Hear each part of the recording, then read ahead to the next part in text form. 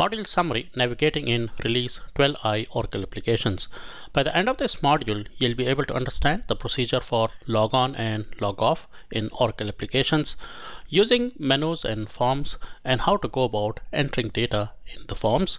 Then we will see how to go about searching the forms, and we will understand the relationship between entities such as users, responsibilities, menus, forms, and functions. Finally, we'll understand how to go about accessing help for Oracle applications from different sources available at your disposal. Alright, so let's get started by the first topic of logging in and logging off in Oracle applications.